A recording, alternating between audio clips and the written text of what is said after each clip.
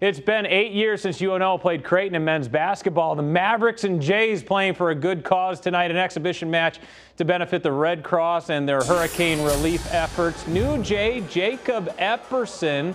Watch the freshman throwing it down. Nicely done. One of 11 Jays to score in the game tonight. UNO's Mitch Hahn, Fremont's finest. One of 2 Mavs in double figures with 13, but this one all Creighton. Marcus Foster a game high 22.